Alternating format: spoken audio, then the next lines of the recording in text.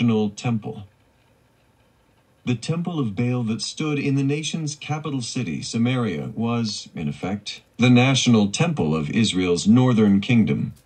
So the first question we must ask is this: is there a building in Washington, D.C. that could be deemed its national temple?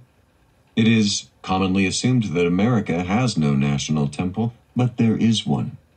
It has been called the Temple of the American Republic, the People's House, America's secular temple, and the nation's temple of democracy. It is the United States Capitol building. The Capitol building's place as America's national temple appears on its very walls, where it is written, "We have built no temple but the Capitol." Even the building refers to itself as a temple.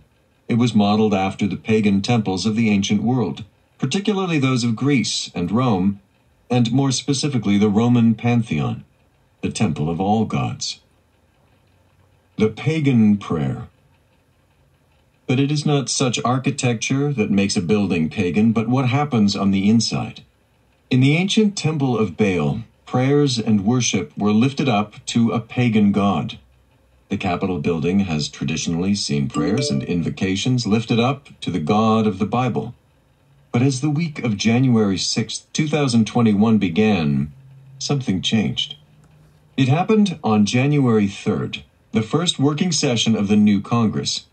The new Congress was inaugurated with a prayer offered by the Democratic Congressman Emanuel Cleaver. I had written of him years before in The Paradigm. He was the man who had given an unknowingly prophetic address at the Democratic convention that nominated Hillary Clinton.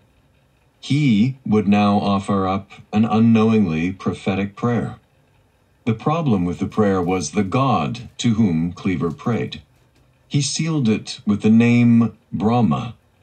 Brahma is an eternity away from the God of the Bible. Brahma is a Hindu god, one of three gods ruling deities, the others being Vishnu and Shiva. Brahma has 4 heads. He originally had 5, but the god Shiva cut one of them off when he was caught lying.